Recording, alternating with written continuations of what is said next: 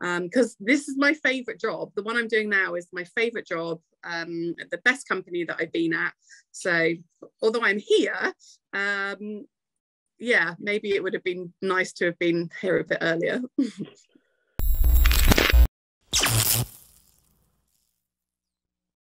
Sure. So my name is Debbie Harris. I was at uni between 1997 and 2001. Don't judge me for being old. And I studied, it was a mixed degree, so 75% sport and 25% business, because at the time you couldn't do sport as a single degree subject, but you can now. I went to King Alfred's College in Winchester. It was a college of higher education at the time. It's now gained university status. So I was able to do my degree there, but it wasn't technically classed as a uni at the time. Why did you choose your course?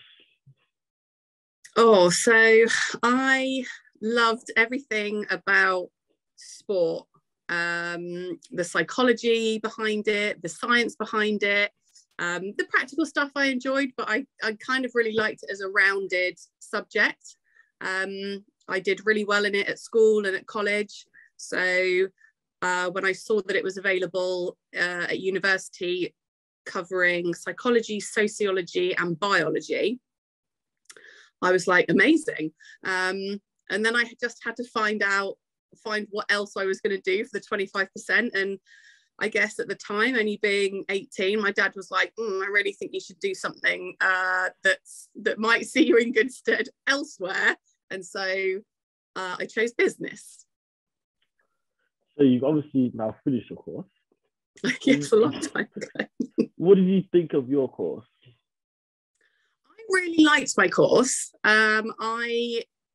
It was good how evenly it was split between the 3 subjects for sport. And it was nice to know that each of those particular subject areas were at the same level as the full biology degree or the full psychology degree. So you knew that you were at least getting, the best in class for the sections you were doing. And it was quite nice, although I was forced to choose to do something alongside the sport, because it was a 75-25 split, it was actually nice to have something else to do sort of alongside my main focus. And, I learned about business and marketing and those sorts of things at the same time. So, yeah, it was good. Did you do a placement year while at university? No. Is it something you suggest?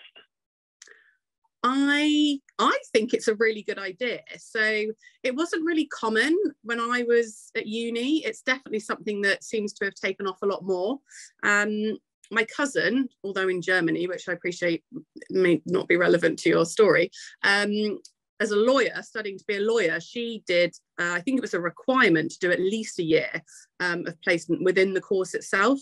And I'm sure, certainly for people that are studying to go into a specific job, it would be super useful to get that, on the ground in job experience while you're studying. What were the best things about studying at your university? Oh, that's a good question. What was the best thing? We had an amazing library. So it was nice to have, a lot of stuff on campus sort of at your fingertips. Now, I didn't actually stay away at university. I lived at home and travelled in for my lessons and any sort of study group. So I might not be the best person to what was give. It like then, that experience? So I know my dad was really annoyed that I didn't live at uni because he felt that you really needed to live to have that full rounded experience, and that you would meet, your best friends for the rest of your life, because, you're living together with different people for the first time, you're experiencing all that stuff together. But personally, I find studying on my own much better. So I actually find studying with other people a bit of a distraction. So for me, not being there actually kind of helped. I still made a couple of really good friends, but I might not have delved fully into the university experience like other people. And the worst things? I guess probably I would say for me, just the exams. Like, I'm really good at studying, right? I mean, I was back then. I was very organized. You know, I had my timetable, I stuck to it. I wrote my notes, I memorized them, wrote them again, all that sort of stuff. But I guess the pressure of the exams was quite tight, and I nearly had a panic attack in like my first exam in my last year, and it kind of really threw me. So I wasn't expecting it. It totally came out the blue, and luckily I got through, and it was fine. But I think maybe then at that point, I probably didn't realize maybe quite the pressure or the stress that you're under at that, you know, that final hurdle. So yeah, deadlines, I guess. Okay. If we now go into advice for students who are about to go to university, what advice would you give to first year advice would you give to students that are about to study at university? Oh, I would say try your best to be open. I was probably a really nervous kind of person, although I'm a very people orientated person, because I didn't know anyone going to my university. I probably shied away from a few things at the beginning and maybe didn't sort of get as involved as I could do, even with classmates, but also on the campus itself. So I would definitely say, you know, sort of go in, be brave, be open, and really sort of grasp those new experiences. And what advice would you give to students who are maybe looking for a job after university? I guess networking.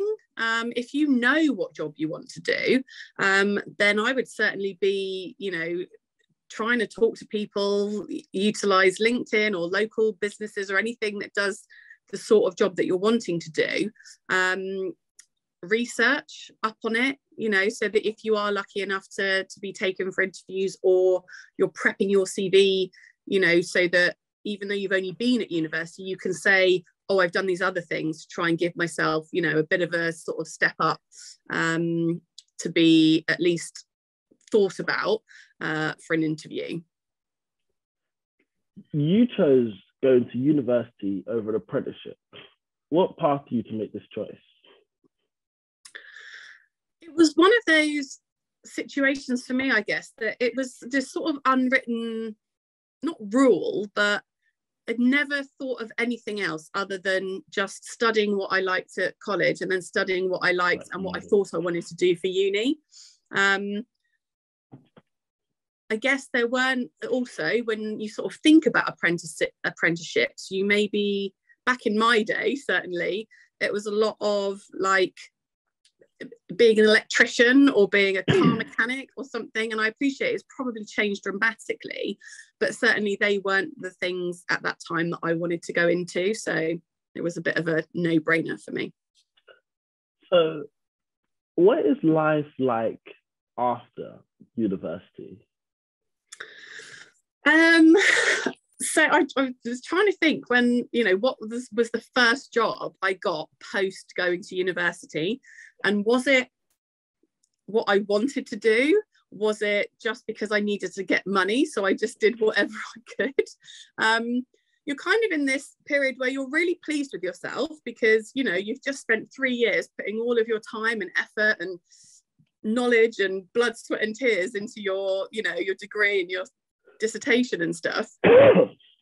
And then you're kind of like, oh, so what am I going to do with this then? And I think the first thing I did was go on holiday, you know, I think just to have a little bit of downtime. But yeah, I think I didn't necessarily have the greatest of plans. I hadn't thought that's definitely the job I want to do, so I'm going to go and research that, or I'm going to go and try and get into that. It was actually, for me, more of what can I do straight away to start earning money?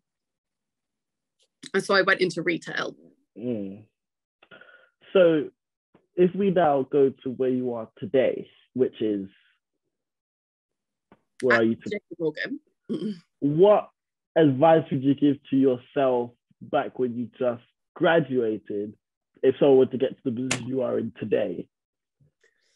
So I think I definitely would have either liked somebody to have had some more kind of like career sort of job discussions, maybe in that last year of uni, you know, last 6 months possibly, not to be a distraction from your exams and your dissertation, but certainly to start you thinking, you know, better about what you are actually going to do afterwards. Because, you know, for the previous sort of like 6-7 years, it's all you'd thought about was going to college and then going to uni and getting your degree, and then you're like, oh, I've got it, so someone tell me what to do now. So yeah, I think definitely spending more time thinking, what do I want to do? You know, what companies can offer me a challenge? What companies have maybe got plenty of room, you know, for you to move in?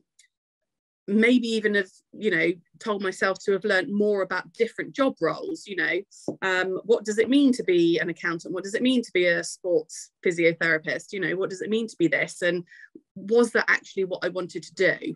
Because this is my favorite job. The one I'm doing now is my favorite job, the best company that I've been at. So although I'm here, yeah, maybe it would have been nice to have been here a bit earlier.